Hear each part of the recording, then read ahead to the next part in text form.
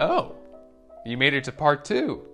Well, if you haven't watched part 1, then you can click right up here and go ahead and watch that episode first. These next 5 methods of execution are sure to make your skin crawl.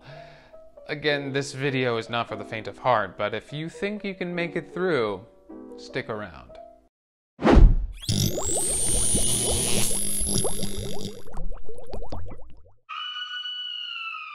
This first method of execution was seen to have been extreme, even for its time. If you were found to be a traitor in 13th century England, being hanged, drawn, and quartered was the standard punishment you would receive.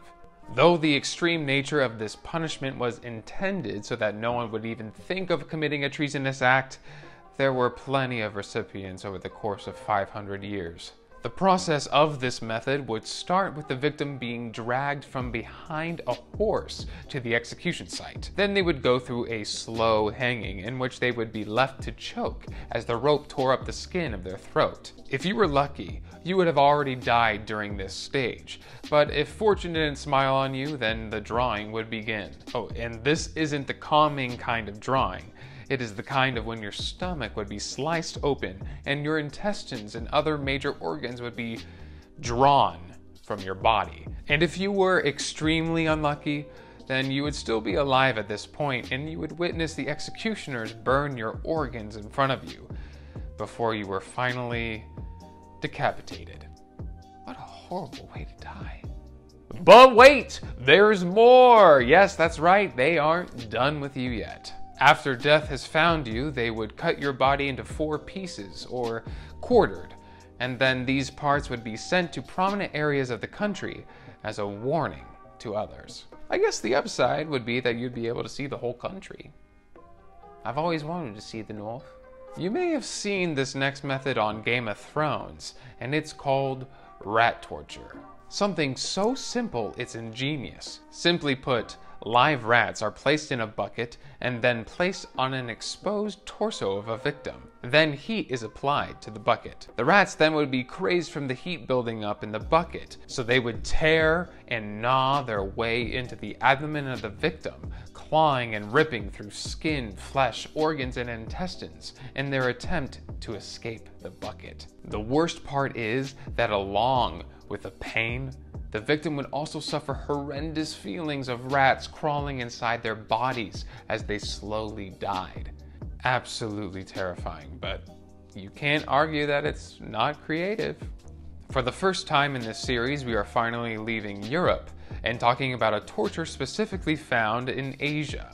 Bamboo torture was used by the Japanese on American prisoners of war. This method would tie the victim down to a frame over a patch of newly sprouting bamboo plants. Bamboo plants grow extremely fast, often growing up to 3 feet in 24 hours. The sharp tips of the bamboo would slowly pierce the skin of the victim and then continue to grow through, resulting in the death of the victim. Imagine it like being dropped onto a bed of sharpened stakes, but in slow motion.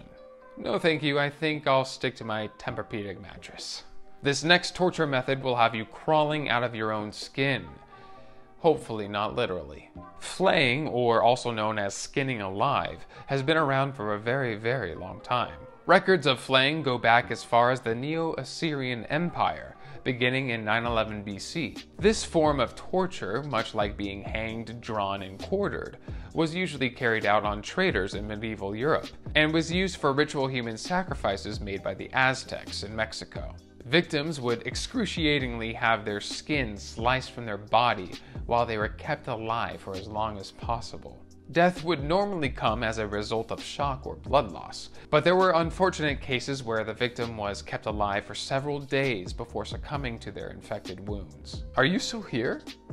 Really? Wow, color me impressed, but I think this last one will definitely get you. This last method of execution is hands down the worst and the most creative method on this list. Starting around 500 BC, ancient Persians practiced scaphism, where they would place a victim inside a hollowed-out log or narrow boat, and then tie their hands and feet to each end. They would then force the victim to ingest a mixture of milk and honey until they uncontrollably voided their bowels. Extra milk and honey would then be smeared on the body of the victim as they were left, exposed to the sun, surrounded by their own feces and vomit. But it gets worse.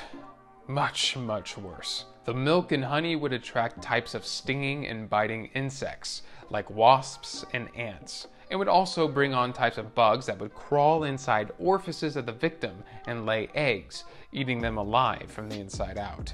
Death would eventually come due to the combination of exposure and massive infections caused by both the insects and the fecal matter smeared into the wounds. What's worse is that they would force feed the victim milk and honey to keep them alive and suffering for up to 17 days of complete agony.